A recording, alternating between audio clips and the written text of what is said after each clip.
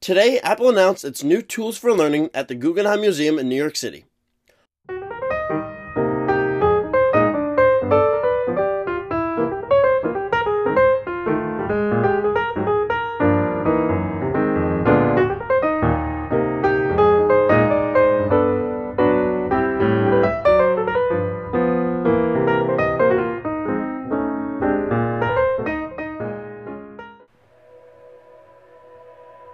This is a century in which we've got to solve the great problems and make the great discoveries concerning life on this planet.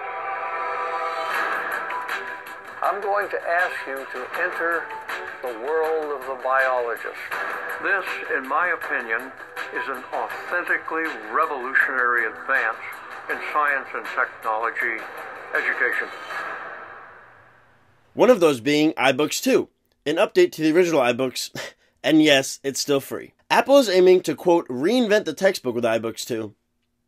Within this new application on your iPad, you can wave through beautifully designed pages with 3D animated models of your subject, access videos and definitions while staying on the same page.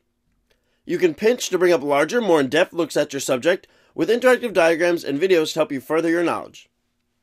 Find me a printed textbook that can do the same.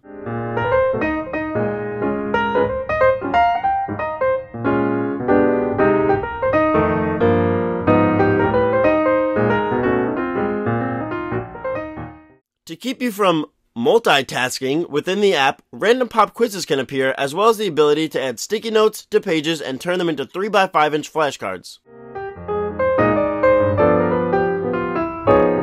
There are a few titles available now for free from some of the largest textbook makers, but more extravagant and full-length textbooks will be available for $14.99.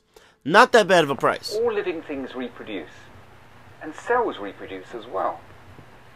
One downside of these books is that they can run upwards of 3 gigabytes per textbook, which may lean you towards buying a higher storage iPad.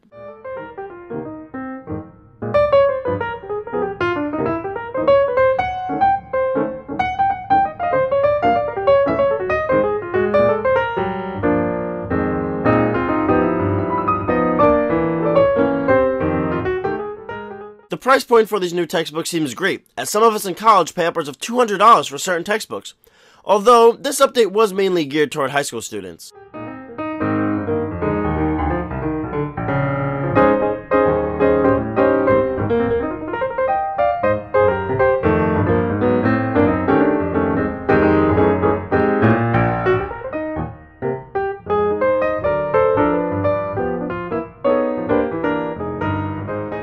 Now all they have to do is hide games inside those textbooks so I can get my Angry Birds on while learning.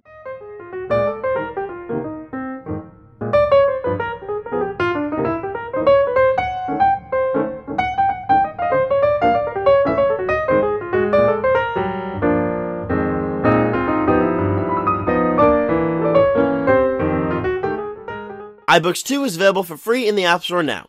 For more Apple coverage and reviews, make sure to subscribe to my channel and give this video a like, as it helps me out a lot. Thanks for watching, guys, and I'll catch you in the next one. Peace.